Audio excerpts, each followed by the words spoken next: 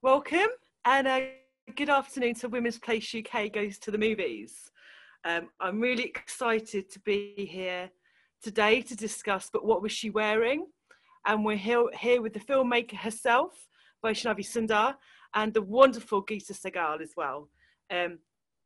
My name's Ali Cisse. I'm absolutely honoured to be here today representing Women's Place UK and very excited to be introducing both of our guests. So a big welcome to Vaishnavi all the way from Chennai today. Vaishnavi has a growing following in Britain for all of the feminist work she does in India for issues facing women and girls and how that intersects with caste, class, faith, and really fascinating stuff. And it's obviously through her feature-length documentary that we're all here today. She's the founder of Women Making Films, also runs and owns her own production company, Lime Soda Films. She will, I think, at some point speak a bit more about the film that she's currently making, which is very interesting as well. She also, I don't know if you follow her vlogs, but she has an exceptional vlog on YouTube, and I think the link should come up in the chat function. All things what the fuck. It's brilliant, fresh, hilarious, and a really good take on liberal feminism, and a really fresh look at things as they're happening in India as well, which is wonderful. So if you haven't, please do check that out. We're also really excited to have Gita Sahgal here today, who's going to be curating the Q&A, which will be wonderful. I think that Gita will not need much of an introduction amongst our supporters here, which is good because I'm not really sure where I would begin or end, because her body of work has been so enormous. Most people will know her from her time at Amnesty International. They'll also know her from her time with Southall Black Sisters. And interestingly, Gita also has a history of documentary and filmmaking as well. She's made films in the UK, Bangladesh, India. Again, similar feminist content. So she's looking at violence against women and girls. She's looking at that within a context of faith and religious fundamentalism. She's also done some really fantastic stuff around dowry killings and the recent upsurge we've seen in the last decade of sata killing, which obviously is the horrific ritual whereby a woman is placed on her husband's funeral pyre. So it should be really interesting today seeing both Gita and Vaishnavi come together and discuss this. It just leaves me to say, if you haven't seen the documentary But What Was She Wearing yet, please do. All of the proceeds go directly to Vaishnavi. And if you go onto your Eventbrite email, you should see the link to watch the film there. If you're watching this at a later date on our YouTube, there should still be a link underneath to watch the film. So on behalf of Women's Place UK, I will pass you over to Gita and Vaishnavi. Thank you so much. Welcome. This is my first event that I'm doing with a Women's Place, so I'm really excited about that. And I'm really pleased that all of you here, even if it's a slightly wet Sunday afternoon here in London. You know, there have been a lot of Zoom meetings and people have joined us from all over the world. And I promise you it's going to be a really interesting conversation because I have watched the film and I've talked to Vaishnavi, and she's a kick-ass feminist. And it is going to be a conversation also of different generations of feminism and about this film, about sexual harassment in the workplace in India.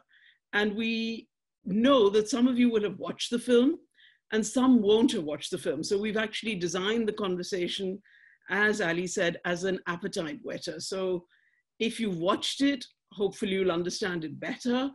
If you haven't watched it, then this is your introduction. It's not a substitute for watching it. It's an introduction to some of the background issues of the film, some of the things around the film. And do go and watch it after the seminar at some point. I think the link will be up for some time. You have a reduced price code. The money, as Ali said, goes into filmmaking projects. And I can tell you as a filmmaker myself, it's bloody hard to raise money for independent films, and particularly if they don't fit the narrative of the donors. So, with that, I'm going to kick off with my first question to Vaishnavi, to welcome you, first of all, Vaishnavi, to this conversation. I'm really, really happy to be having this with you here, because you've covered so many subjects very close to my heart. And one of them, a subject extremely close to my heart, is religious fundamentalism and the issues around religion and women. And your film starts with a quotation from a book called Manusmriti. So can you tell us what this book is, what this text is, and something of the background? Why do you start with that? Sure. Thank you, Geeta. Thank you, Ali. Thank you, WPUK. This is such a privilege, and how I feel about this, I think, will take me a little bit of time to sink in, maybe after the conversation is over, and then I would be like, oh my God, I just did that. But as of now, my most sincere gratitude to all of you for having me this evening. So, Manusmriti is basically Sanskrit for laws of Manu. And Manu is considered to be this ideal man who lays out the rules for human beings to live, this sort of a law, if you will.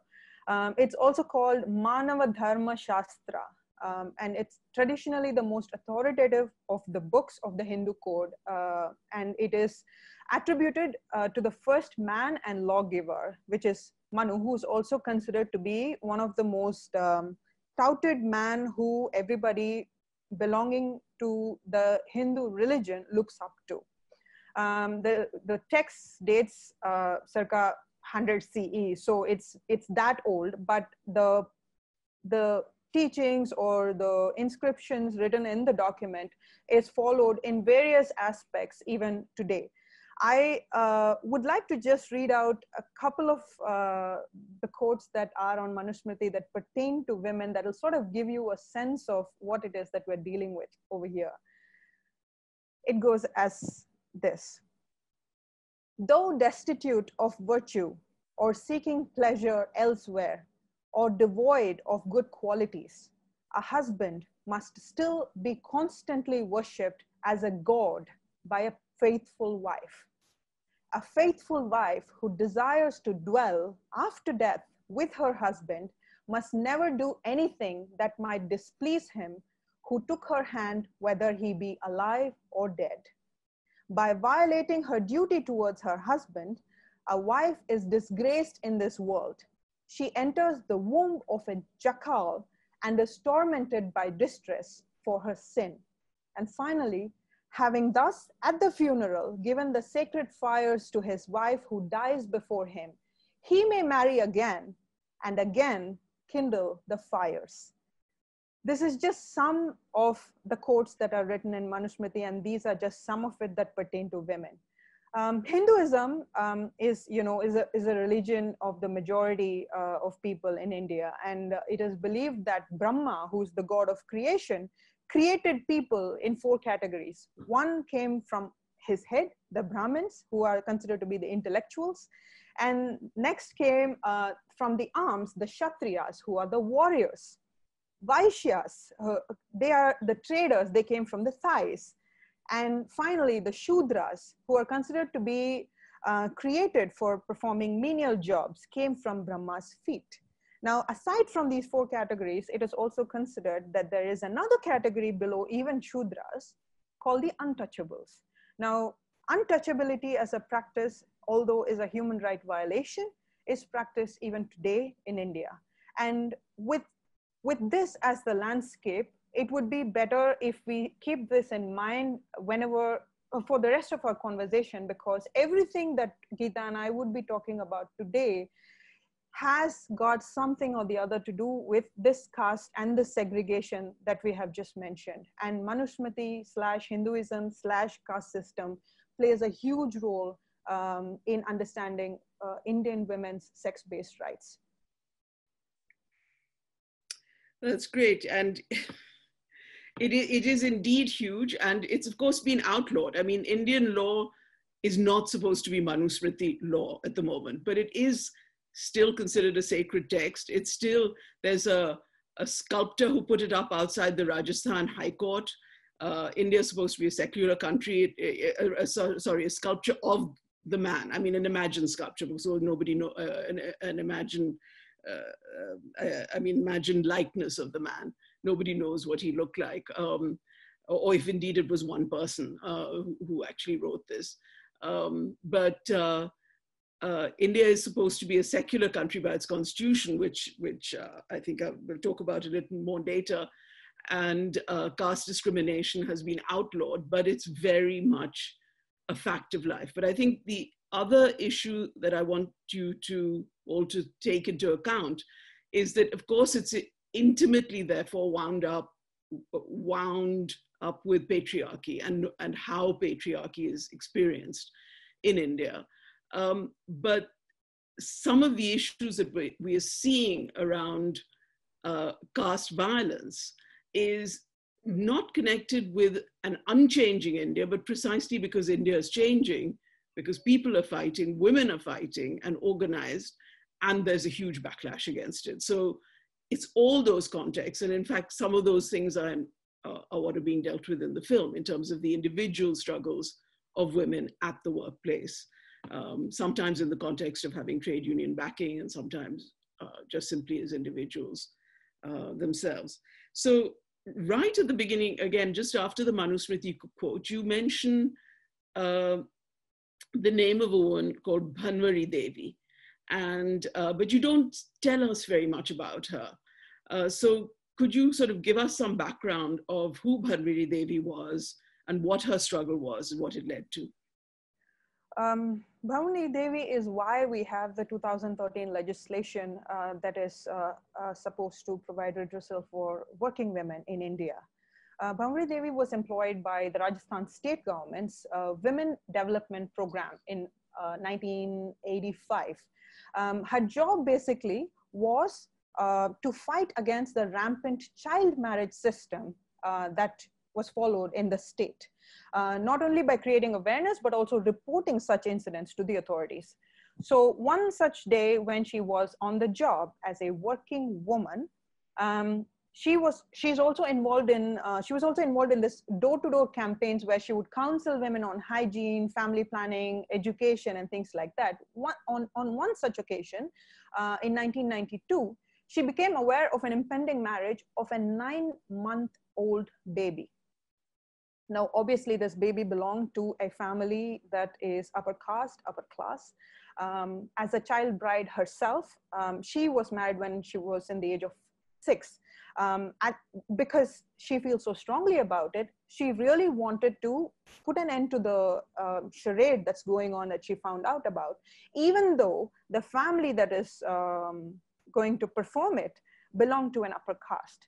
Now, because I sort of gave you a primer of the caste system in India, and I'm sure a lot of you are familiar with it in general, it is particularly of interest to us over here because Bhanwari Devi does not belong to the upper caste. She belongs to a lower caste, a Dalit woman. She really had some courage to speak up against this upper caste family. She was just doing her job there. But because obviously the upper caste men had to teach her a lesson, 5 men gang raped her for daring to intervene, or let's just say doing her job in broad daylight. Her husband was beaten up. She was gang raped by these 5 men, and she was obviously crestfallen. What she did not do is, just go back home and quit her job and stay at home for the rest of her life. What she did was something so pioneering, and I think I take courage for all the things that I do from the women like Bhanwari Devi, because despite such a hardship and pushback and such a grotesque act being done on them directly, their spirit to condemn these evils against women and children did not die out. Their spirit, if anything, got further enraged. And I think personally, I take my inspiration from women like her. So she went ahead and reported this with the state government of Rajasthan, and her organization, of course. But because the case involves people with clout, men belonging to the upper caste, they did not really support her in any manner. But a group of women activists and everybody together wanted to question this regardless. So they fought tooth and nail against the state, the court in the Rajasthan state. The 5 men were persecuted, they were in jail. But in 1995, during this course of time, in 1992, this happened during 1995, by that time, 4 judges had, changed the people that are supposed to give the verdict as to this being a crime, and the people responsible for it to be put in jail and things like that. 4 judges had changed by then, all of them, mind you, upper caste men. So by 1995, these men were acquitted. And the reason why the judge thought that this was a non-issue is because these were the reasons. They claimed that the village head will not rape. They claimed that men of different castes cannot participate in gang rape. Older men, 60, 70-year-olds, cannot commit rape. A man cannot rape in front of a relative. In Bhamri Devi's case, the family that she contested against, 2 members from that family were involved in the gang rape. So the court's justification was that 2 men were belonging to the same family. That can't happen. 2 men might be involved in gang rapes that can't be involved in a gang rape of a woman. Therefore, this is a non-issue. And finally, a member of a higher caste will not rape a woman from a lower caste because for reasons of purity. So these men were acquitted, but her struggle did not stop. And it was in 2013. Back then we had a guideline which is called the Vishaka guideline, based on which we had the 2013 legislation, which was then considered to be the umbrella act that is supposed to provide redressal for every working woman who is experiencing sexual harassment at workplace. So that's a little bit of background for Bhamri Devi's case. Yeah, so that meant that actually the guidelines that arose from her case arose that although she lost in the High Court, as you described, with these horrific, very stereotypical, caste-ridden judgment of the court about, these men who raped her, how they couldn't possibly have done it, when the rape by upper caste men of Dalit being the most oppressed, the lowest, the so-called outcasts, as they were known, and now known as Dalits, for those who aren't familiar with the nomenclature and the system. So she's a Dalit woman. She's from that background, which is considered outcast, and therefore the pure will not rape the impure, went the argument of the court. However, it went to the Supreme Court, which produced the guidelines. So her defeat was turned in a way into a victory of Bhanwari Devi herself and the whole feminist movement in India, because these were the first guidelines on sexual harassment in the workplace anywhere in the world. And that happened, in the early 2000s? I mean, it happened a very long time ago, because her case was in the mid-90s. The Vishaka guidelines, as they're known, I'll write them in the chat in a bit, went into, became the guidelines that later became the basis of the law, which was passed in 2013, which is what your film is based on, isn't it? The film is an analysis of what sexual harassment is, how women experience it, what people think about it, and what stereotypes they have in their heads about, hence the title, which we can understand. But also about the process, the legal processes connected with it. And how did you make the decision to go into that? Were you inspired by the Me Too movement? What was your inspiration, and how did you make the choices to choose the characters? The film took me about 3 years to make, from the time the idea came to mind and that I decided that I am going to fall into this bottomless pit From that to the time I completed the film and held a premiere show in Chennai. It took me 3 years. My film predates Me Too by years because I started research early 2016. And when the film premiered in Chennai for the first time, November 2018, is when Me Too had sort of emerged as a moment in history of women's rights in India. What is interesting is the way media portrayed the film to be so prescient and timely and couldn't have come at a better time and things like that. But I often chuckle at it because not only was I planning to release it along, the sort of avalanche that Me Too was creating, I wasn't intending on releasing it to ride that tide. But it just so happened that, the film came around the same time. But the decision to make the film, the hard work, and the women that spoke to me during the process of the film predates Me Too. Me Too somehow gave a lot of women the courage to speak up about it anonymously, non-anonymously, and things like that. But back when I was researching, it was extremely difficult for me to convince these women to trust me and to speak in the film because their stories are very, very important.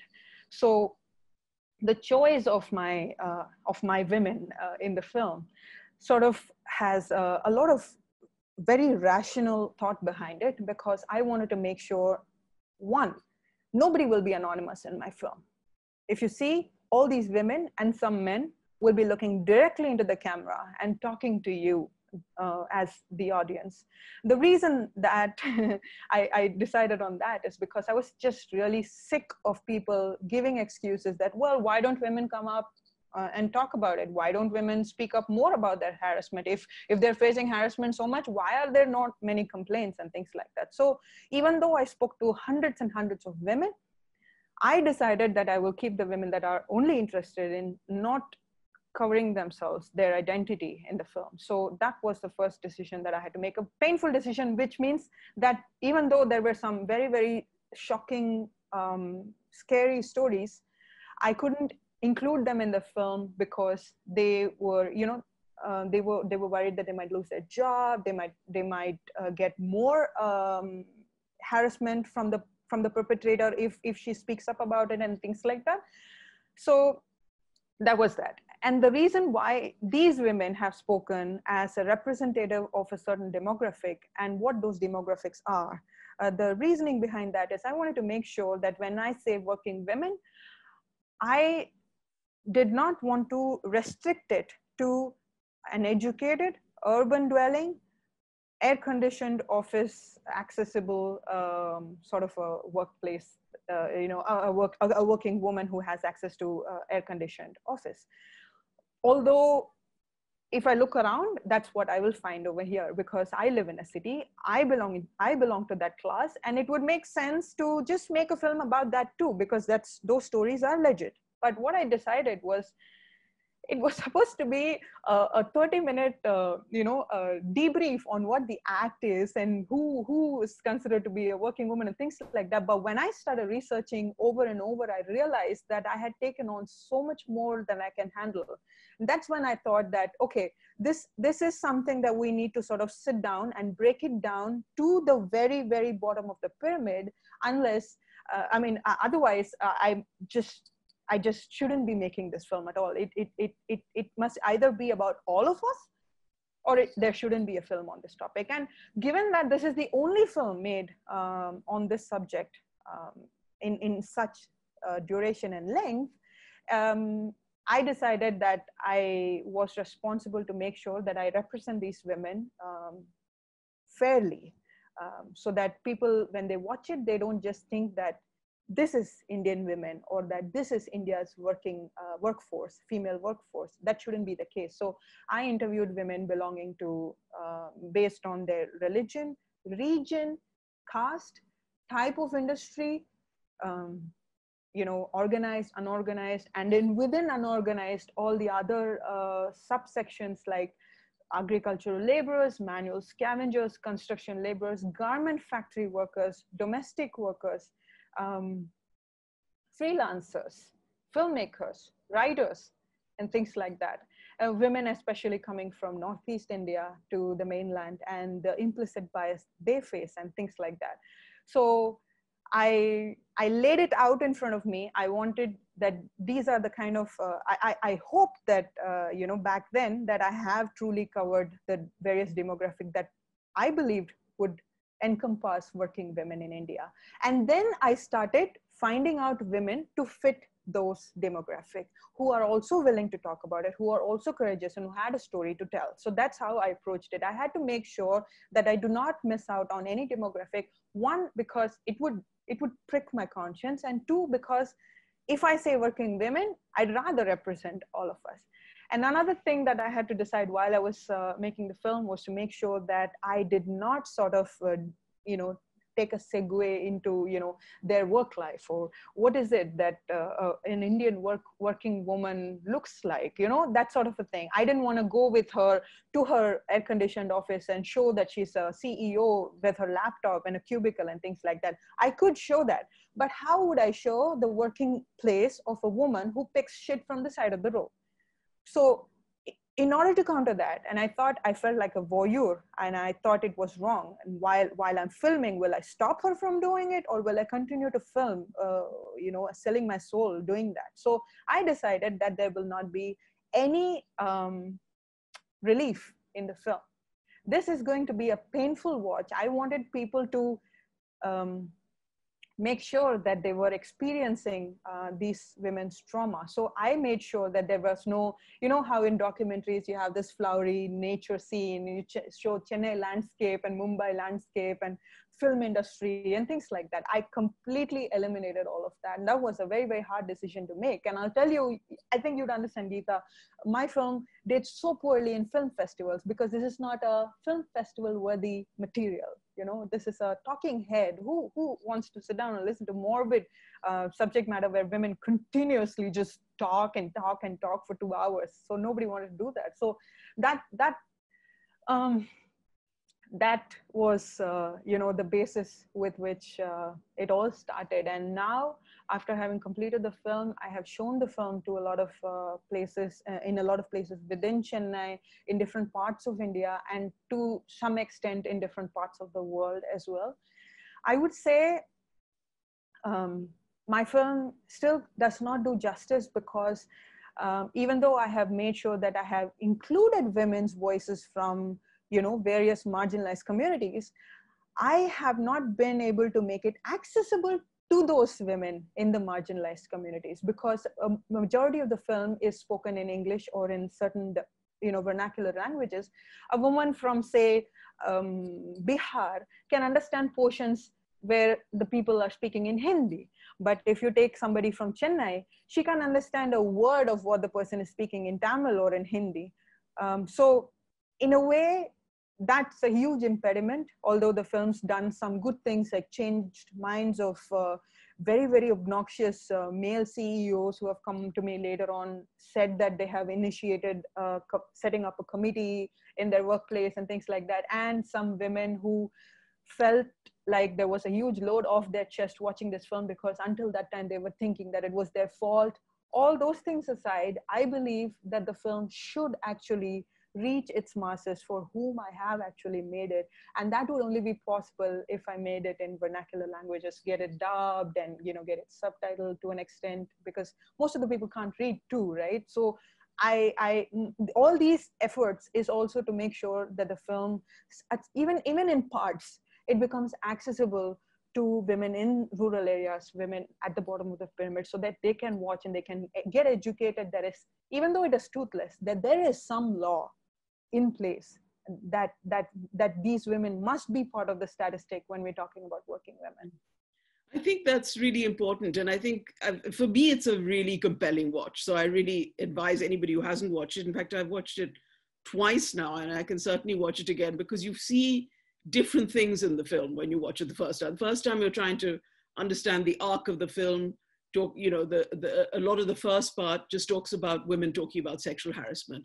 And I think our audience will find really that, and I'm sure your audience, you've had audiences in various parts of the world, would find that it's very universal. You know, the title is a universal title, but what was she wearing? I mean, any country, anywhere in the world will know this comes up again and again with harassment, with rape, with abuse on, you know, whatever, whether it's at the workplace or on the street or in the, you know, pub or nightclub or anywhere.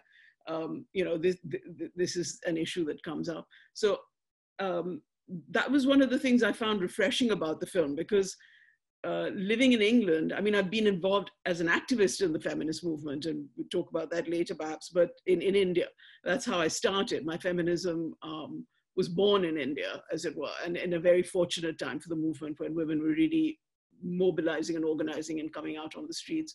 And I think in our arrogance, we thought maybe this was the first time people were doing it. And then I began to look at the history of it, and I had family involved with the history of it. But of course, when you're young, you know, you think you've invented it for the first time. So I found that actually a lot of women had done extraordinary things before. But I think for me as a filmmaker, it's a very watchable film, because I think there's a value in the film that is, in technical terms, called just a talking head. That is just interviews where people are talking to camera, because there is an intimacy there and there's a directness there.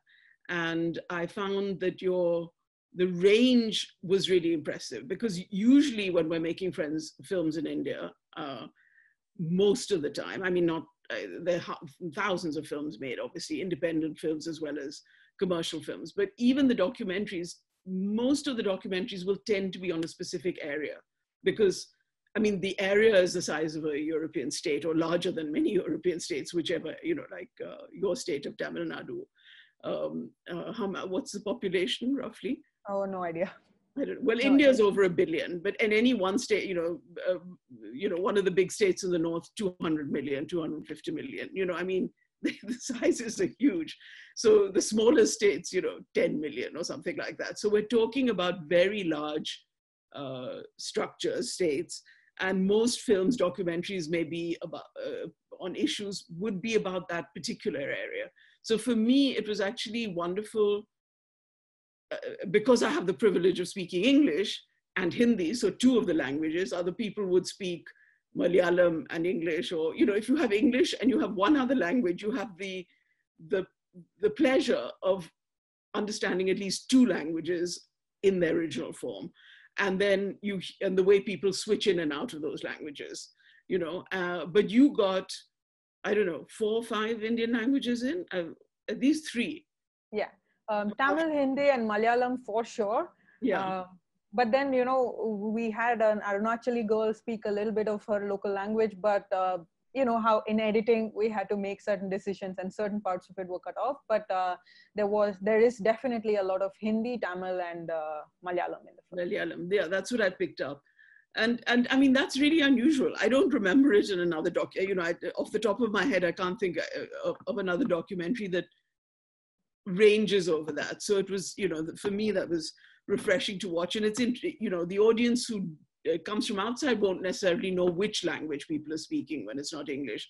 But it's important to be aware of that, because this is a huge range. It's as if, you know, somebody's talking Swedish 1 minute and English the next, and then Portuguese and Spanish, you know, or Portuguese and Italian at different points in the film. And that's the range. But you also have this, in a way, somewhat unfashionable idea that women are women, and just women, I mean, as a sex class, and not so fundamentally divided that those divisions stop us from seeing some of these issues as also as common issues, while not avoiding the fact that they do come from these different backgrounds. They specifically refer to the issue of being from that background and being harassed for the stereotypes associated with the background that they come from. Yeah, yeah.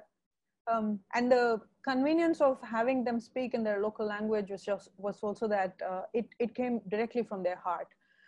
In fact, I was encouraging pretty much everybody to speak in their native tongue, even though they were fully capable of speaking in English. But they just chose the language of their convenience. Some of them, you know how it is. These are normal people. These are not actors. These are regular people. And they thought somehow if you're making a film, it's an obligation to continue to speak in English for some reason. Many cases, I had to really take a break and said, if you're not going to continue in Hindi, we're not filming it. Things like that. So it was exciting for me to also listen to their the courage and the conviction with which they were pursuing their case, if they were pursuing it at that time. Also, there is some sort of an honesty about being a woman in India and speaking in your native tongue. And I thought these women brought in that honesty to the film by speaking in a vernacular language. And I personally take it as a matter of pride. I wish more people had spoken in regional language, but I think I personally take it as a matter of pride that I don't want to please an English-speaking audience at all. If you can't understand it, make an effort, read the subtitle. But that's not my problem. My women will speak in the language that they are comfortable speaking in, So I was very, very clear from the get-go that this, how I've noticed that in the filmmaking world, indie or otherwise, there's a destination, Cannes, Sundance, or, some in prestigious IFFK, ISFI, and things like that.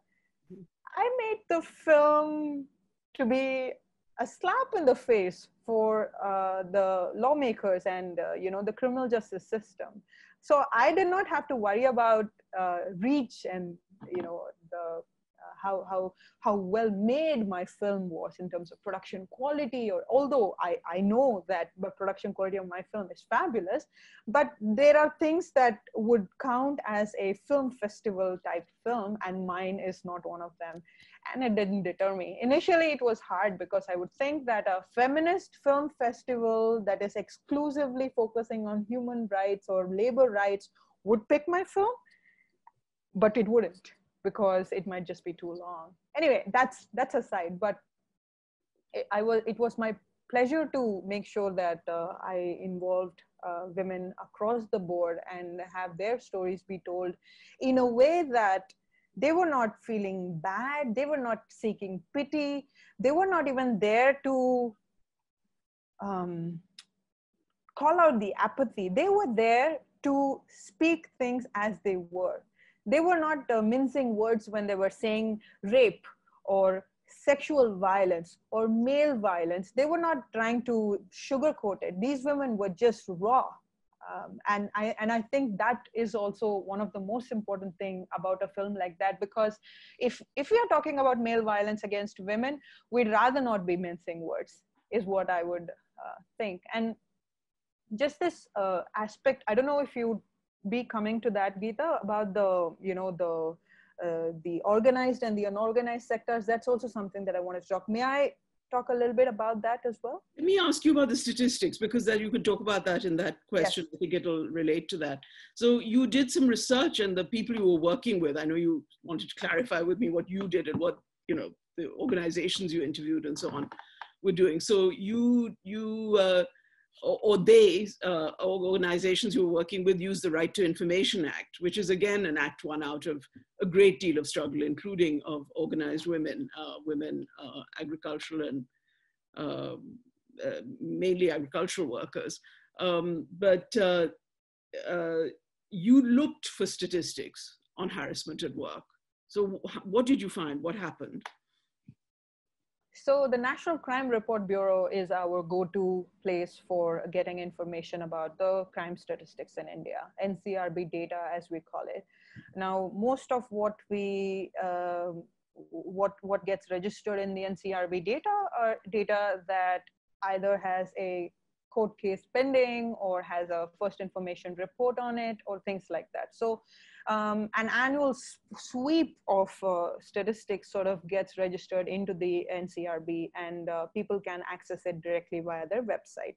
But there are things that are not very clear about the NCRB data. Again, the trouble with getting information from the NCRB also is the fact that it will only be considered a statistic if there is some sort of an FIR on it. So what about women? First information report, meaning that somebody has lodged a report in the police station. Yes, about only, that they allege is a crime. They've made a report saying a crime has been committed against me. Correct. Those are their sources, and that's how they build their statistic. Now that grossly, completely eliminates a huge number of people for whatever reason, like fear or how the let's say, so this practice of pulling data from, say, First Information Report, the problem with that is it won't include women who don't have access to or have been turned away by and are entirely unfamiliar with the criminal justice system, the laws in place, or what their fundamental rights are and things like that. So if I go to, say, I don't know, Chidambaram or Sirgari, somewhere, a rural town in Tamil Nadu, and go to a woman and ask her, hey, do you know that there is a law right now? You can file a complaint against your landowner because he is abusing you while you're farming his land. What do you think about that? That's stupid, and that's arrogant to think that, you know, these women are also part of this NCRB data. No, they are not, because they do not know that there is such a redressal practice in place. So how can you then claim that an NCRB data truly represents the crime situation of a country, and a country like the size of, like a country like India, which has a population that we are all very familiar with. So there were also these privately funded researches that were conducted, Gita, and I shared this information with a bunch of data scientists and I asked them the quality of this finding or the sample size that they have taken and things like that. Again, is limited to urban cities and, you know, educated people who know how to fill those questionnaires, and especially people that are working in the organized sector. What I learned is that this was not part of the NCRB though. What I learned is that the economic survey that was released in 2019, the unorganized sector amounts to 93% of the total workforce of the country, men and women. And the labor organization says that globally, 50% of the population are women, 30% of the labor force are women.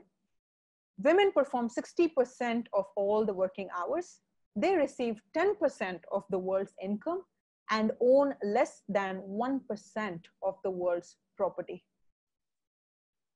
While we have this on the one hand, and then you tell me that the NCRB data is the one that I need to, you know, believe to be true and make sure that I align my film and my research according to that statistic, I decided to entirely not rely on it at all. So what I did, I had to build a statistic ground up based on the women that I was interviewing. Now, obviously, there were RTI's right to information petition that were filed. Now, see, the thing with this law is any organization that has at least 10 members, a minimum of 10 members, must have something called the Internal Complaints Committee, where, you know, you can go when you face sexual harassment and they will look into it and they'll provide redressal and so on and so forth. That seems pretty straightforward. But what about women that are not part of a structural organizational setup, women belonging to the unorganized sector? Even me, I work as an individual. I produce, direct, write, edit, shoot everything by myself. And I'm out on the road with a camera and somebody gropes me. I'm a working woman. That's my workplace. What do? I don't have an internal complaints committee. So to avert that crisis, the 2013 Act made sure that there is a local complaints committee in every district. Lo and behold, the right to information petitions that we filed with the help of these organizations, the district collector is supposed to be on top of these things. The district collector had no idea that he's supposed to set this up. Right.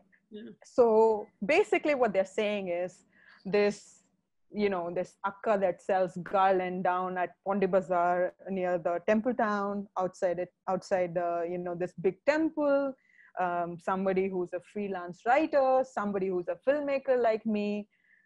If we are sexually harassed and we go to the district collector because he's the one supposed to set up a local complaints The committee. district collector is the sort of local level, but very powerful government official. Yes. So he's a member of the state government, the national bureaucracy. Yeah. And so he or she, it's in their hands that they're supposed to. They're also sort of the first judicial authority in a way. Correct. So these RTIs, when they were filed, we got a response saying they had no information. The RTI, department had no information about the names of the personnel that are part of this local complaints committee, their email address, their phone numbers. None of this was available. So as morbid as a life of a woman in India, a working woman in India, as morbid as it is, the law basically says that we can't seek redressal anywhere either, because the district collector was completely taken aback when we had written to them asking him, what's the deal? Where is the information? Now, of course, as with every issue pertaining to women exclusively, I have learned that it has never taken any precedence, right? So it has never been important enough for somebody to sort of collectively look into it, make it a priority and things like that. About 4 or 5 years ago, I ran a campaign and I spoke to the drug control director of the state of Tamil Nadu because emergency contraceptive pills were not available over the counter. Even though it's a Schedule H drug and it's legal to sell it over the counter, they were being prejudiced because they were quoting moral reasons as to why women shouldn't have access to emergency contraceptive pill. Now, I got the ban lifted. I spoke to the drug control director of the state. I got the ban lifted, and I had him make a recommendation to the center that any other state that is of a similar moral hang-up must also lift the ban. Now, once it went to the center, it became part of a fortress and I had no access to it afterwards. But even today, emergency contraceptive pills are not available, even though the ban has been lifted. Now, what I'm trying to say here is when I was talking to the drug control director about what an emergency contraceptive pill is, why it is important for every woman, especially women belonging to, the marginalized communities, poor women that are, on the streets who get raped, and children, minors, and things like that. When I'm trying to explain that to him, I was growing more and more embarrassed because it was as if he was thinking I was speaking Mandarin or something. That is how important officials believe women's issues to be. Yeah. So, I mean, it's no joke. It took us nearly 20 years to get this act passed. I can only believe these women when they say it was a struggle. I believe them because in this tiny little adventure that I had with the State Department's drug control director, it opened my eyes. So now when they say the NCRB data is the data to go by, I was just not going to have it. So I made these women speak about their issues, and my data or my statistic was the fact that there were no data. So that was a finding in itself, that NCRB, whatever it provides, it's skewed, it's limited, it can't be extrapolated to the country as a whole. So while the organizations helped me file all these, these organizations filed all these RTIs, I was able to take the information from them saying that they were unaware of it and things like that, and I made it an issue in the film. No data is data. So yeah, absolutely. That is what data always tells a story. And I'm interested, this issue of embarrassment, you're talking about the embarrassment of the bureaucrat. The issue of embarrassment is there right through all sorts of organizations. So when I joined Amnesty International, and I was head of the gender unit, and we were about to embark on a massive campaign, a global campaign on stopping violence against women. And Amnesty had a terrible record on ever reporting on any kind of violence against women. They'd done a little bit of campaigning in a couple of campaigns before, but I joined in 2002, at the end of 2002, during the 1990s when the genocides in Rwanda and former Yugoslavia and Bosnia and so on were going on. They were not reporting on mass rape of women. They were not calling them a genocide, but quite apart from not labeling them as genocide, they were not reporting the rape. Uh, Way back in 71, I mean, they definitely didn't see it when it was happening in Bangladesh. The only issue they reported on really was the mass, when the Pakistani soldiers had been held, and they were held under Geneva Convention conditions. They were not put in Guantanamo Bay kind conditions by the Indian army, and they were in fact later returned. So, you know, whatever campaign there was of short duration, but that was Amnesty's concern, was the treatment of the perpetrators of mass rape. I mean, the fair treatment in captivity of the perpetrators of mass rape and genocide of the population. But when I talk to the researchers, you know, there's a lot of writing about stigma and silence and so on. And of course it's there, and it's true that there are times when women don't disclose, and they don't disclose for years. Sometimes only when their children are grown up. Maybe they become campaigners 10, 20 years later and so on. And this particularly happened in the case of the so-called Tokyo Comfort women and so on. But I found, talking to the researchers, that they were saying things to me like they had women disclosing to them, but they didn't know what to do with those disclosures, so they put them away. I mean, they did not include them in their reports. Women who had come out and actually trusted an Amnesty researcher with that disclosure. They didn't put it in. Remind me again, who are the people who complain that women don't speak up enough? The research organizations like Amnesty, you know, they write for ages on stigma and discrimination. Stigma is within the mind of the researcher quite as much as it's in the mind of the woman, for completely different reasons. Just embarrassment like this, you know, don't tell me about it, I don't know what to do. And I mean, they didn't necessarily disbelieve. And then later when they were reporting, sometimes women would talk in the third person, and I would get a report on my desk and say, this is all in the third person, this is just hearsay, we can't report it. I said, do you realize that somebody may be talking to you and she'll be talking in the third person because she cannot say, this happened to me, you know? You have to be able to, you know, think about, you know, is this just some 10th, you know, some rumor that went around, or is this somebody talking about themselves in the third person because it's safer, you know, for them to do that. So the whole series. There's a complete elimination of victims of sexual harassment in general, and because you know, like in India, we follow the adversarial model of common law's country. We've made the laws in such a way that the moment a woman makes a complaint and her case is in the court, she is removed from the case. So it becomes a state versus the perpetrator, as opposed to the victim versus the perpetrator. So the moment you remove her problems, her crisis, her situation, her taboo, and how she fits back into the society is completely eliminated. What happens is, you're right, you know, whenever we talk about you know, life imprisonment and all this hanging and all of that, we are always focused on human rights of the perpetrator. Should we really hang him?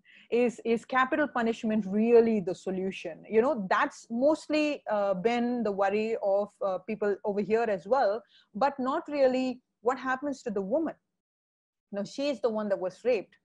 Although she shouldn't be the one that should face the stigma and the shame, she is. She is the one that is exclusively bearing the weight, the burden of Indian patriarchy, her and the family. And most of the cases we know where the women just couldn't take it anymore, and they've killed themselves.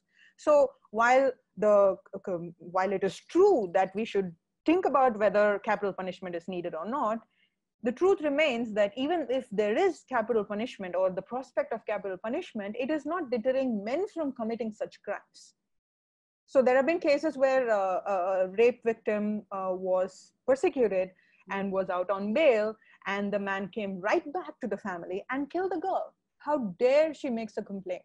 You know, if that is the state of the law, you know, that we have in place, you can't really talk about how a woman can be openly sharing her grief or her her experience that happened in a workplace or anywhere else for that matter, of course she will talk in third person. There is no other, she does not have a choice. Yes, and what's remarkable, as your film shows, is that women are willing to talk. I mean, and they are willing to demonstrate, in fact, and mobilize on this. So some of the, I mean, Bhanwari Devi was what brought the sexual harassment issue up to the Supreme Court and got these guidelines.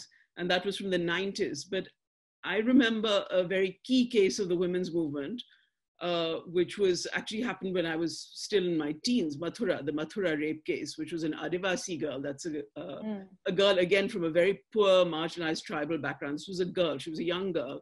And she actually went to the police station to make a complaint, and the police raped her. And in India, there's emerged as on the basis of a lot of these different cases like this of rape in police stations, the concept of custodial rape. And I don't know if other countries have laws on it. So India has a vast amount of good laws as a result of these campaigns, which take these situations into account. So custodial rape is supposed to be particularly bad because it's obviously somebody in authority raping somebody who has absolutely no control. You know, it's and it was put into the law, you know, particularly to hold authorities to account. Now, again, in the Mathura case, it became a national issue. She lost in the magistrate's court or something, said she couldn't, you know, she must have brought this on herself, and she obviously wasn't a virgin or something. It went to the High Court as a result of an opening of the case by human rights lawyers, feminists, and men also wrote, male human rights, civil rights lawyers, wrote an open letter, reopened the case. The High Court, she won. It went to the Supreme Court and they were acquitted again. So basically in India, the measure of success is if you get somebody in jail for 5 minutes or 2 years or 3 years, even if they get acquitted in the end, that's something, you know, there's been some. But the case became a national mobilizing thing. And the earliest anti-rape demonstrations was somewhere around 79, 80, 81, I can't remember exactly. And I remember trying to go, I was working in a sort of semi-rural area that a lot of the sort of Delhi ruling classes had colonized. I mean, they'd built farmhouses in those areas. I think there were tax breaks on them or something. So they built large houses, which were called farmhouses, basically. But they had, of course, agricultural labor working on them. So we were trying to unionize that labor. This is just after the emergency as a period when India's civil liberties had totally been cut, you know, absolutely axed, but then there'd been a democratic government elected and people had come out of jail. A lot of people from communist parties, Maoists, Marxists, Leninists, and so on, who'd felt that we have to take part in the democratic process and do all these things that they'd previously despised, like work in unions or set up organizations and mobilize around things like wages and ration cards and things like this. So anyway, I was involved with one of those, and we were working with the Dalit community on their land rights, as well as wage issues in other areas. And so actually my first battle was to say to my elders, I was one of the youngest people there, I was, you know, 20 odd, you know, that the women aren't coming to these meetings. And, you know, some of the older women came because older women have more ability to mix and sit with men and sometimes tell the men off and so on. I said, but, you know, we're discussing this issue, which is relevant to all of them. And actually the women are not hearing. They're just sort of sitting in the huts with their children, and we're in a hall somewhere and they're not with us in the hall.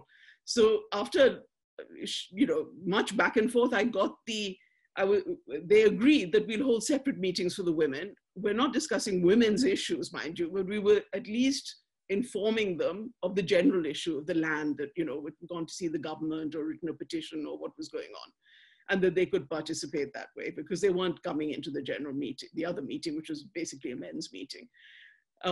But then I said, okay, there's this rape demonstration happening, anti-rape demonstration. What should we do? And they said, you can't talk about rape. They don't know what rape is. They won't know. And of course, this was the embarrassment of middle-class activists, you know, that they didn't want to raise this issue. Yeah. So I went off with, actually a young man who was, again, one of the younger people who was, part of the team. And we thought, okay, we're just going to do this. So off we went, and we sat down, actually first with the older men and women, and started talking about it with them, very haltingly. And of course, they knew exactly what rape was, because rape is not just an issue between the sexes, but it's a caste and a class issue. It's absolutely a caste and a class issue. And they absolutely understood it immediately. I mean, we didn't raise marital rape in that thing. So we were not talking about relationships within the family, which would have been very hard to raise at that particular moment. But even generally raising it, they talked about it. And I remembered from staying in the village, that the women have to get up. That's the thing they talked about. They have to get up at night to go to the loo. They have to get up before the light. So they're out before the men go. So they sleep much less because they have much more domestic work on top of all their other work, the agricultural work. They have the domestic work, and they sleep very late. Then they have to get up very, very early because they have to piss and shit in the field before anybody else. And they're very vulnerable at that time. If there's anybody else out there. So they started talking about all these experiences, and they were completely unashamed about talking about it.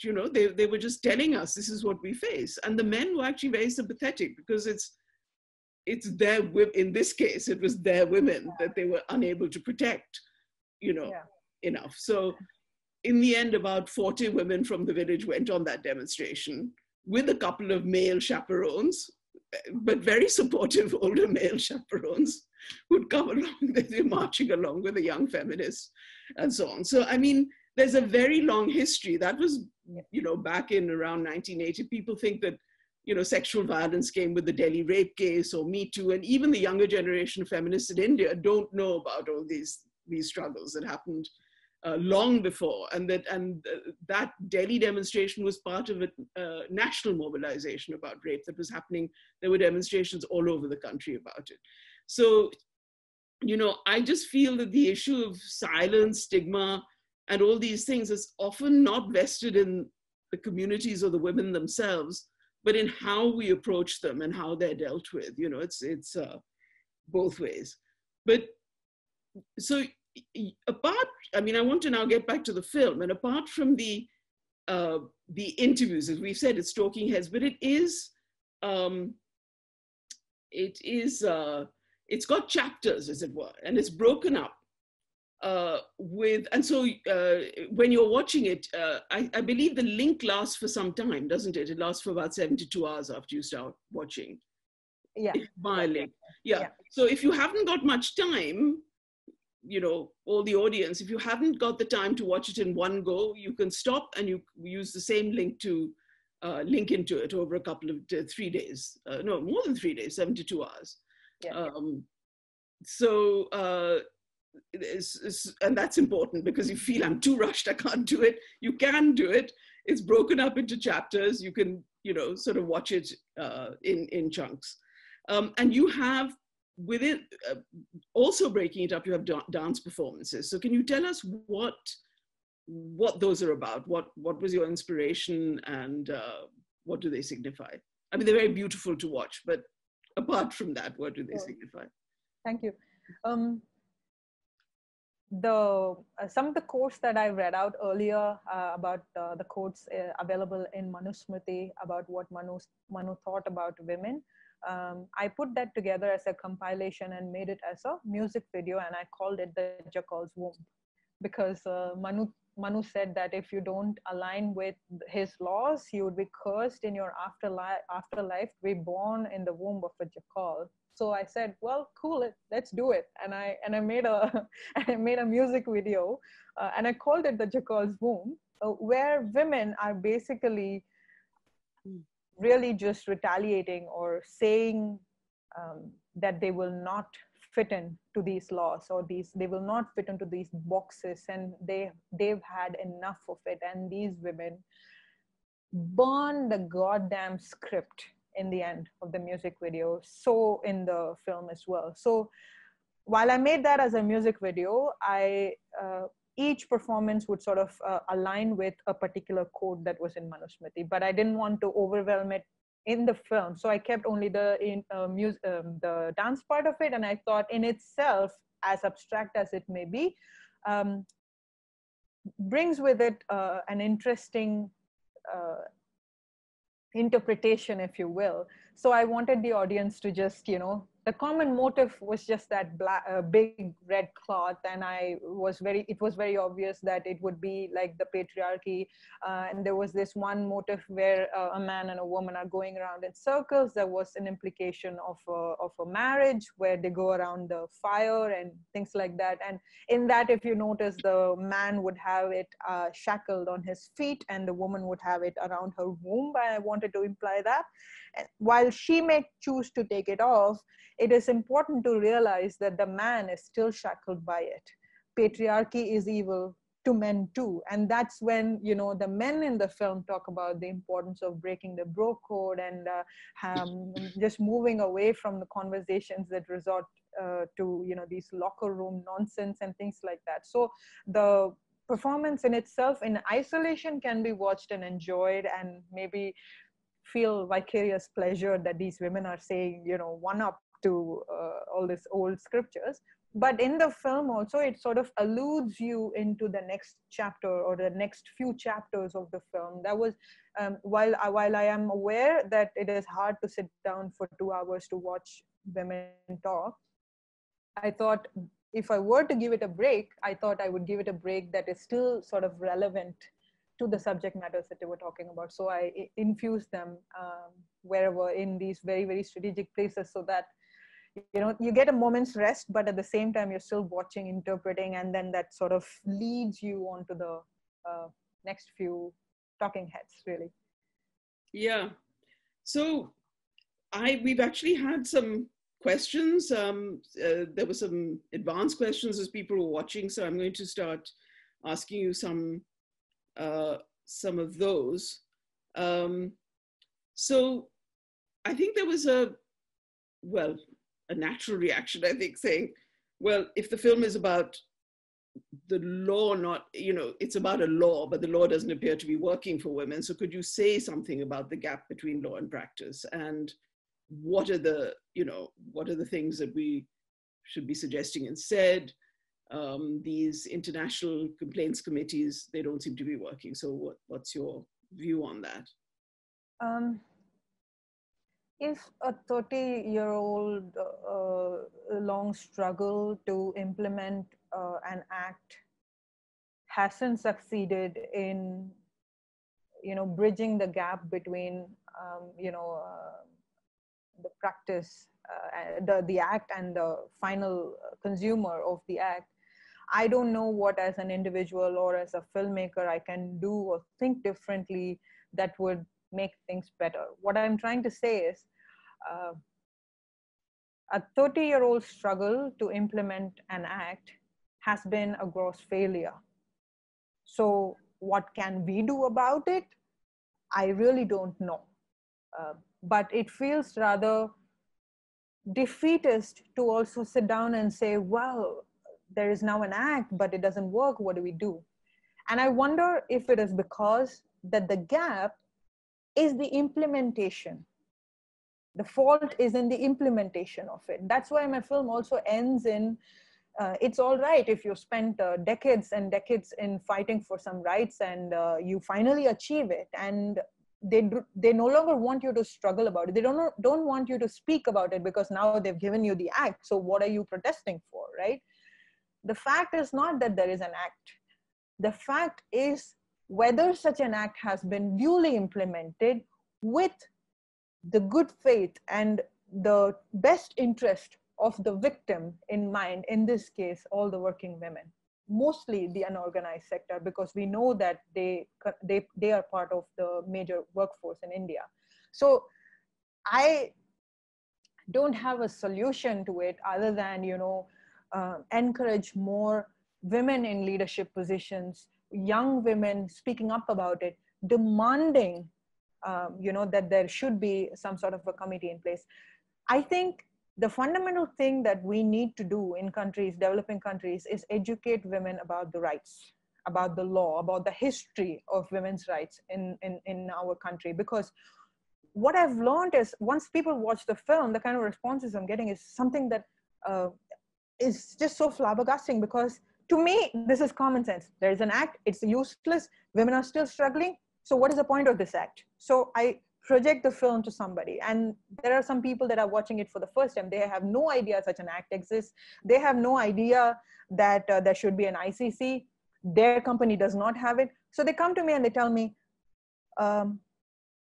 all along I was thinking that what that man said to me was because I did not wear dupatta that day. Now I know better to not blame myself. So, and these women are also feeling encouraged to speak up about it, speak against authority, question, challenge status quo. I think that would be the, the beginning of the implementation of aspect of the act. Because what the activists have done, the women have done, is they have given us this. Many people spent their entire life fighting for one of these acts. They are probably not even alive to see such an act got passed in the first place. So I think most of the time I say I don't know to a question like this, but I think the little things that we can encourage people to do is to start being familiar with the acts of your country, the rights that you have as a citizen, as a woman, and to keep demanding for our rightful space, and to keep demanding for safety at workplace. Find out what are the support groups that are available. Reach out to them, find out what it is that they can do to help you if you are finding yourself in a position like this. You would obviously face a lot of resistance, because everybody hates a woman that can speak up, stand up for her rights. So they will hate you even more if you want to make a scene, in our organization. Where is an internal complaints committee? If you ask, they would ask you, why were you harassed? Did somebody say something? Did somebody do something? Maybe it's something that you wore. It's a vicious cycle, but nobody really thinks that the success of any act is to make sure that there is no cases in the first place. So if you have an ICC, and if you make everybody aware that such a policy exists, maybe there won't be any cases at all.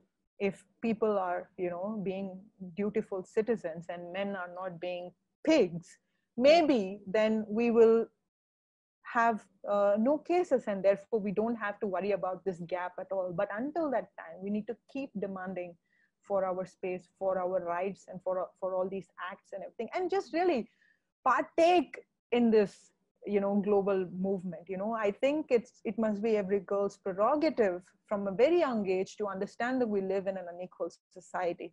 As morbid and as disappointing as it may be to learn that we're born by chance of by chance we're born, and it so happens that we're women, and yet the world hands over this unequal world to us, and now we've got to fight for it. But but that needs to be instilled in all of us, because our collective voice is going to turn the tide. Nothing else will. I got carried away there, but I hope. The thing is that as a kind of old lag around these things, I mean, there is that gap. There may be the gap between trying to use the act has been shorter with this act than in many other cases. Dowry laws were passed decades ago. And it's decades later, the anti-dowry laws, that somebody actually goes and tries to use the law. Because in between, we fought against dowry murders. I mean, I made a film about it. That was one of my earliest forms of activism, doing a street play about dowry in the places where women had been killed. But also taking it up in terms of court cases and trying to get justice for these, murdered girls. Usually it was their mother fighting for them. But with the guilt on her, that the woman had come back to the home, typically many times, her natal home, and said, I can't stand this anymore. And they'd maybe given her dinner or maybe kept her for a few days or whatever, but they always sent her back. Yeah. Have to go back. And another film I made was on a woman who murdered her husband, but in the same situation. She was an Indian origin woman living in Britain called Kiranjita Luwalia. And she killed because her family fully expected that she would be killed. because there'd been so many incidents of domestic violence, and she'd run away so many times, and the police had brought her back, quite apart from the family wanting to send her back to her husband. And they thought that she would be the martyr, figure. But instead, she killed her husband and went to jail for it. And then we had to fight to get her out. But we did change the law. And the law has helped people who have used it since then. And there were several other women in the film. There were at least 2 other women who were white in the film. She was a Sikh woman, Kiranjeet. They all were released after court cases and after our campaigning, and it was a joint campaign between Southall Black Sisters, Justice for Women, Julie Bindle and Harriet Wistrich, and so on. So there were a number of different women's groups that got involved with that campaigning. And at the moment, I mean, after so many advances on training people around rape and so on, rape prosecutions are a total mess in this country. Total, utter mess. Yeah. So it's like you feel you've gone back to the drawing board. But I would never recommend to people that they, I'd say there's a conversation to be had about how much weight and emphasis and time you put in legal reform, but I would never say that it's not necessary. So, but at one point, I think in another interview, you said that you hadn't included some better examples in the film that you came across. So I wanted to ask you about that. Oh God, we all love a happy ending. And I did not want to give that to people. Is it a happy ending? I had this conversation with a friend of mine. I saw a film on, a documentary on British television. I can't remember the name of it, unfortunately, but it was precisely about how bad the situation was for rape prosecutors. By the way, it's much worse now. This was some years ago, this film came out, and how bad things were. And so my friends at Southall Black Sisters, which is a women's group in Britain that I was part of for years, and they said to me that they were absolutely distraught after this film was released, because so many women who'd put in complaints were saying, we want to withdraw our complaint. And the point is, it never addressed the issue. What happens if a woman has feminist advocacy standing beside her? As of course, it's the same system as in India, to the extent that the woman is just a witness in her own case. I mean, she's not treated in any special way. But if she has good advocates who are looking after her outside the formal system, if they've helped her find really good lawyers who really fight on her behalf, you can't guarantee the outcome, but you can try and make it a better outcome. And certainly SBS has. I mean, they've challenged a Hindu priest.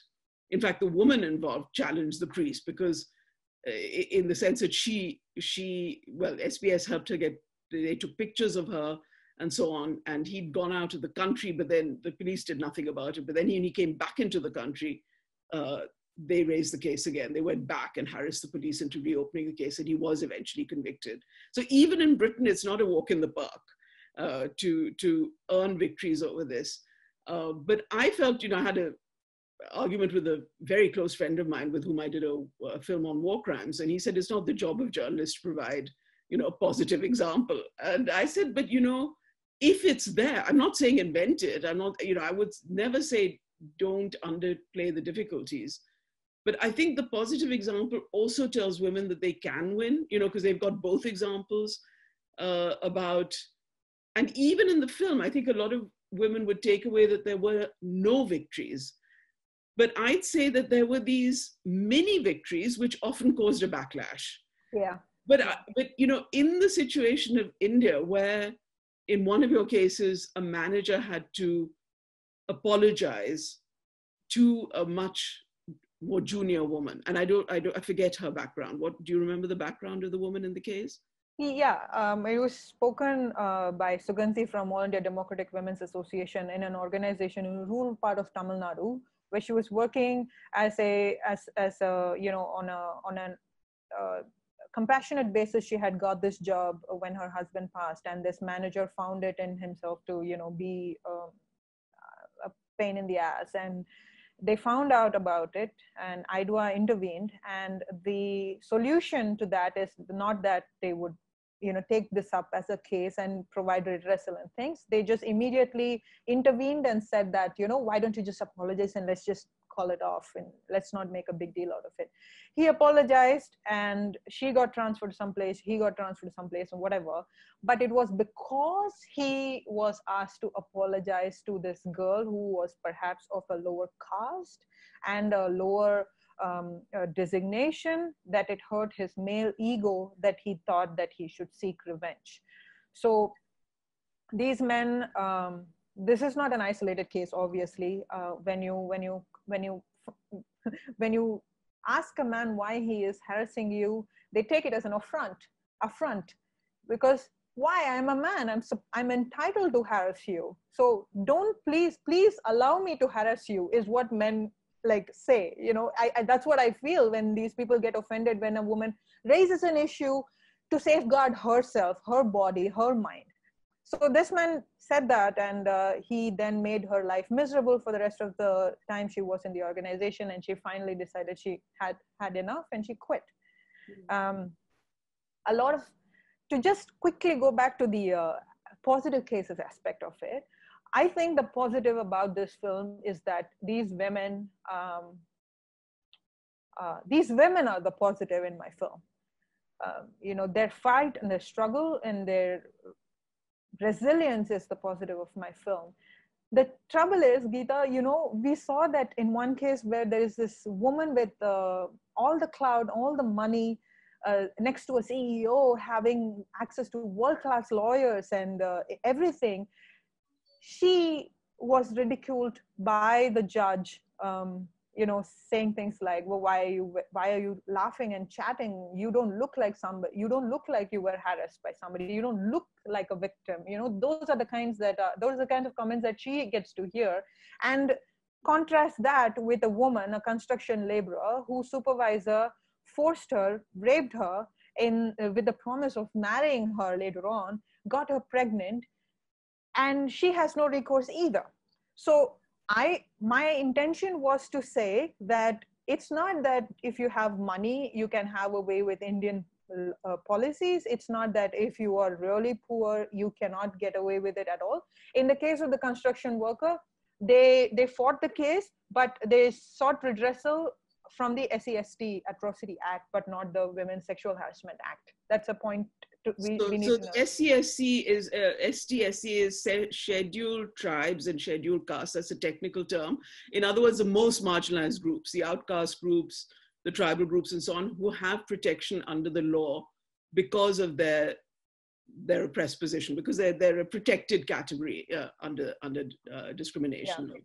So, in that sense, she was not provided redressal as a woman, as a working woman, and that it's a workplace sexual harassment case, but she was provided redressal because the man said something along the lines of, "You're Dalit, I can't marry you." So it's not to say that you know, marginalized women can never win Indian judicial system practice, and somebody with a lot of money can. I wanted to just juxtapose that to make sure that we are clear that Indian policies, or at least the implementation of it, is anti-women.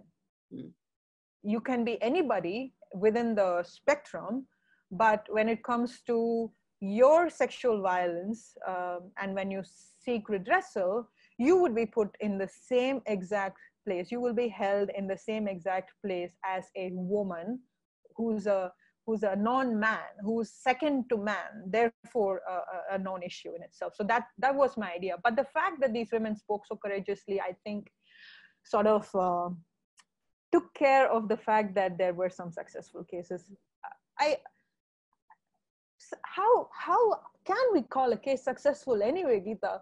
You know, this woman would have practically pulled every hair out of her head by the end of it. How is that success? The man would come out and she wanted it. I mean, for instance, and it's interesting actually, the CEO is one of the few where it's a lawyer, the male lawyer, talking on her behalf. So it's the most powerful woman of your interviewees who's not an interviewee.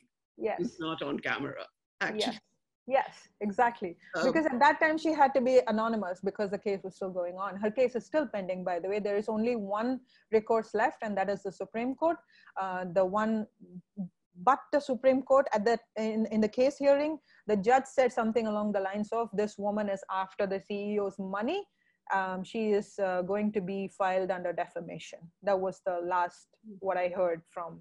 Which is happening here as well. I mean, one of my friends has been facing she's been fighting in 3 different countries because her child was snatched in a Middle Eastern country, and her husband, I mean, she's British, her husband was French, but he was living there, so he took advantage of Sharia law there. He divorced her without her presence. He took the custody of the child. And so she's been fighting in that country, and then in France and in England, and she's still fighting. So there was a question about trade unions, and there's a couple of fantastic trade union women in the program, and one was a trade union called AIDWA, AIDWA. Yeah. They're sort of divided by party in India on the French lines, unlike here where the trade union is a trade union and of the various forms of employment rather than by political party. Correct. So They're both. CPM. CPM. There are both. India. Yeah, they're both in India. There are trade unions that are trade unions that exclusively serve a certain kind of workers, or certain type of employment. So All India Democratic Women's Association, although it is a part of the Communist parties in India, have always functioned as a women first organization. They have had cases that from female feticide to old woman abuse to everything in between, and they have mostly cast councils as well. I mean, they've done amazing work in North India, really astonishing work. Yes, similarly in the South as well, they've done some just some brilliant work. And now, aside from them, there is also something called the Pen Tholilalargal Sangam. It's a Tamil Nadu thing, which is basically women workers association, if I were to loosely translate it. Those are for in India, the export business is huge, right? So a lot of these brands in the US and everywhere else in the world, they send a lot of menial jobs to developing countries, and most of these menial jobs, because apparently girls have nimble fingers, these women en masse get recruited, and they are paid peanuts, and they are subjected to so much sexual violence because they are all put inside. It's a clockwork. You go in, you check in, and then you sew for the entire day, and then when you check out, the supervisor will find all kinds of problems in cutting your salary out and things like that. So while all that was going on, Pen Tholilalargal Sangam was formed exclusively for women that are working in the garment factory. So many cases they have fought alongside IDWA or independently as a trade union. There are also trade unions to cater to domestic workers, domestic help, and there are trade unions to provide redressal for manual scavengers. Now, I should point out that while they have been very, very supportive in helping these people that are performing these jobs, it is also true that I will not say that for them the criteria is women. While manual scavenging as a form of labor is the most profoundly humiliating, human right violating form of job, I would think that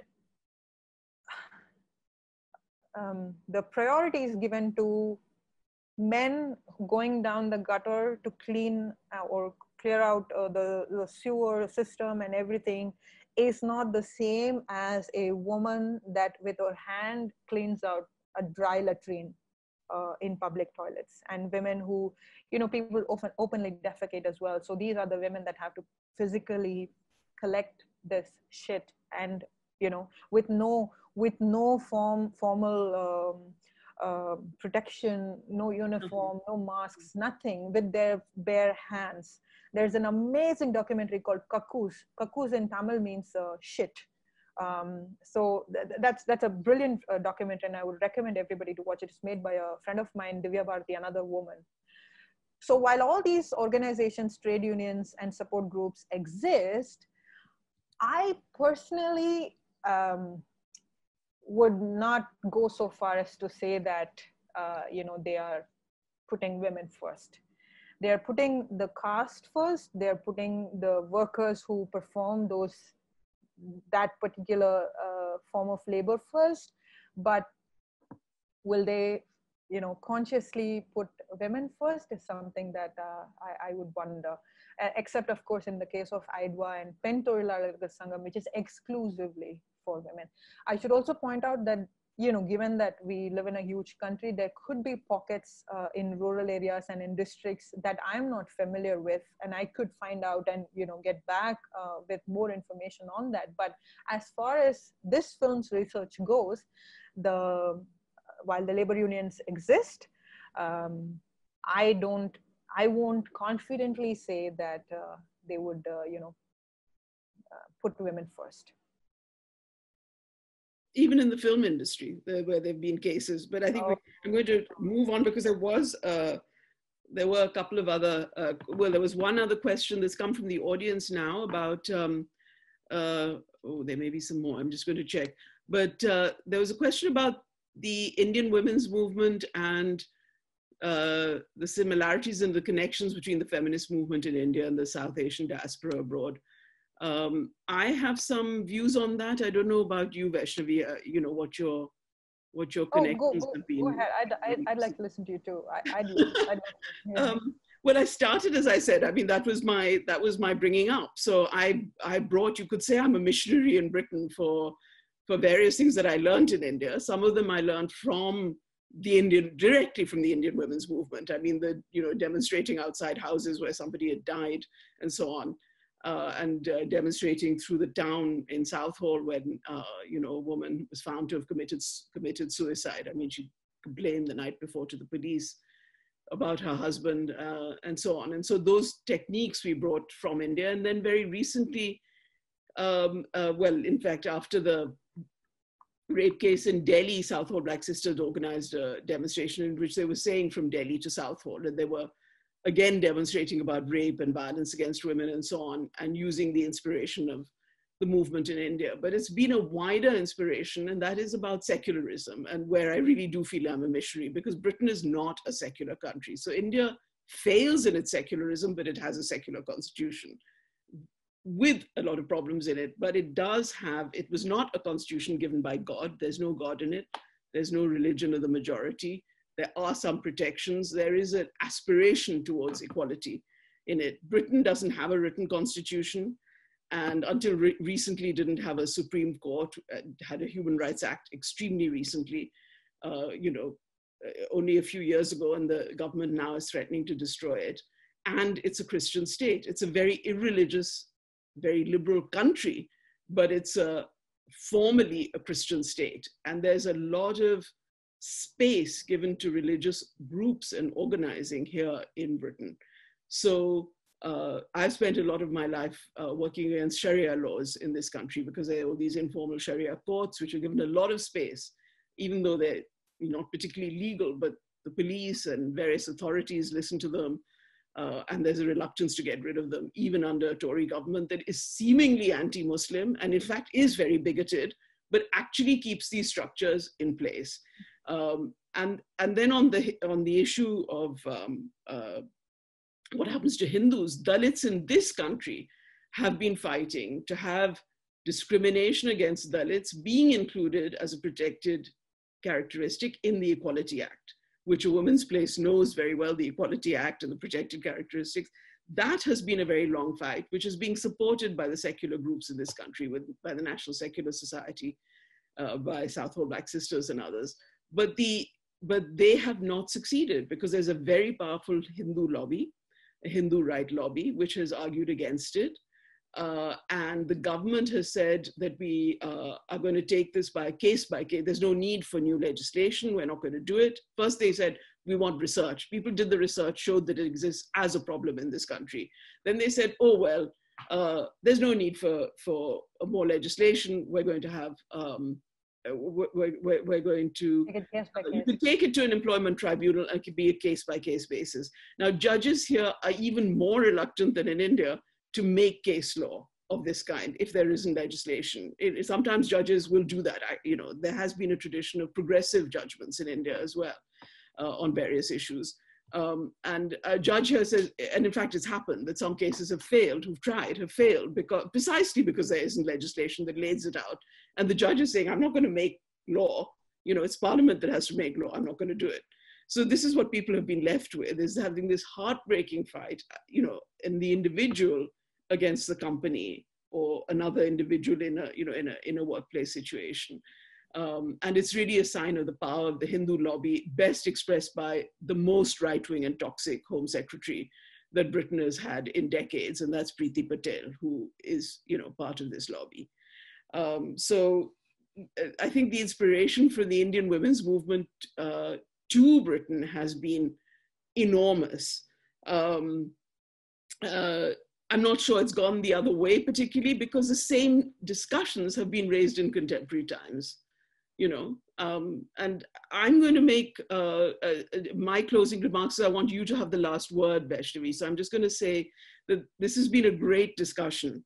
But it's sort of reminded me of all the past things. And I think that the battle for law and legal change has been part of a very widespread social activism.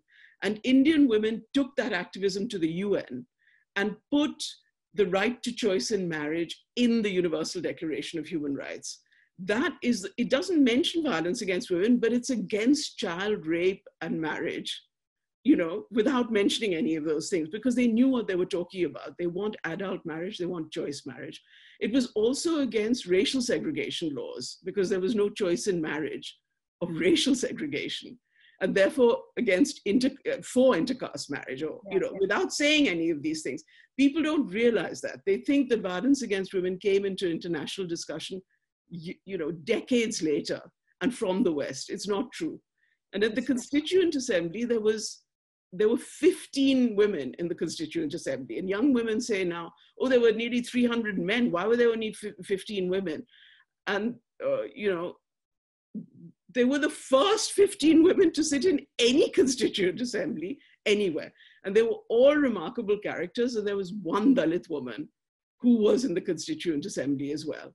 And two of the greatest laws that we've had, regardless of how badly they're implemented, as we've talked about, the Mathura case and the Bhanwari Devi case, are Dalit women whose fight went all the way to the Supreme Court and made the law, which unfortunately hasn't changed life enough, but they made a huge change in consciousness. So I want to know now, Vaishnavi, what there is for you, because in your closing remarks, I want you to say what you're going to be doing next. So of course, like all things, my audiovisual activism or my grassroots activism will always center women, will continue to center women. The next project is a bit of a controversy, and this was also, this is at the behest of me being cancelled, being a cancelled feminist because of my views that women's sex segregated spaces is of profound importance to me.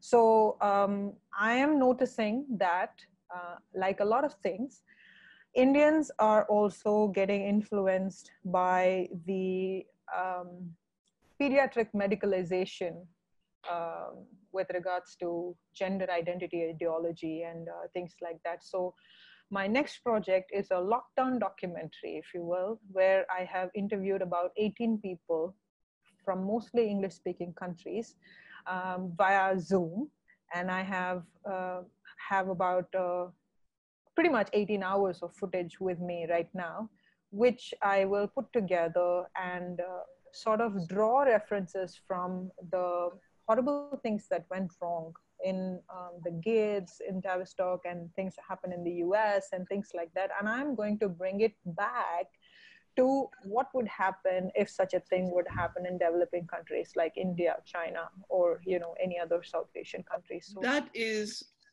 going to be very interesting.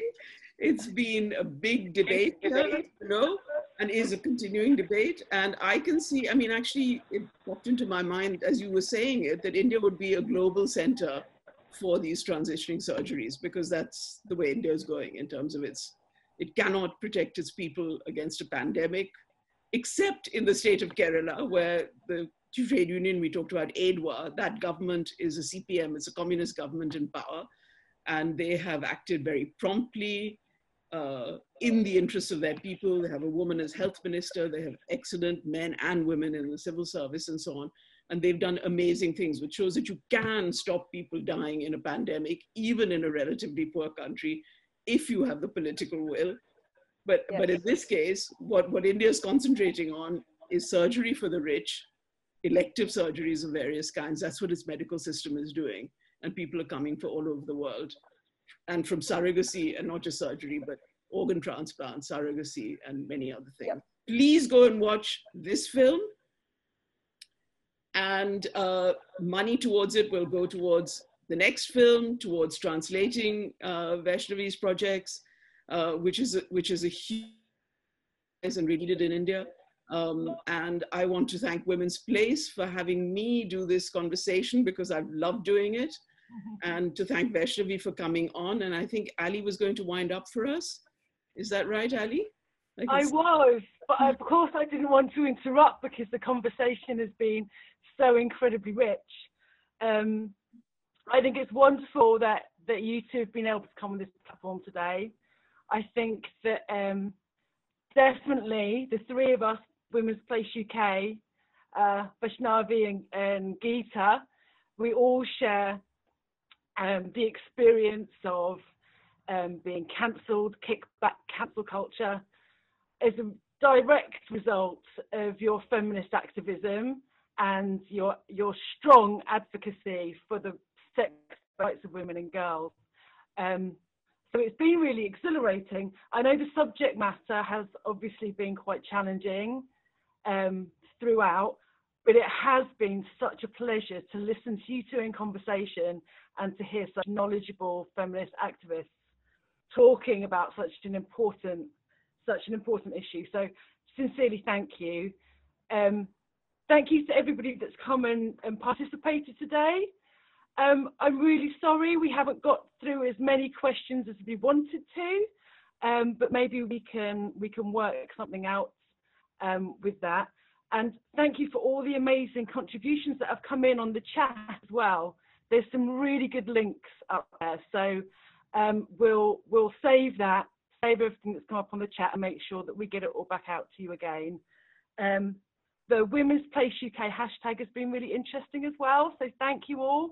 And just to repeat again what you said, Gita, please watch the film. It's on the Eventbrite's original email. And if you're watching this on YouTube in the future, there should be a link underneath this. So have a click and see if you can find it. So on behalf of Women's Place UK, and I think everybody in the audience, thank you both so much. Send our love to Chennai. It must be getting quite late there now. And love to you in London as well, Gita. And thank you all very much for coming. Thank you. Thank you. Thank you. Thank you very much.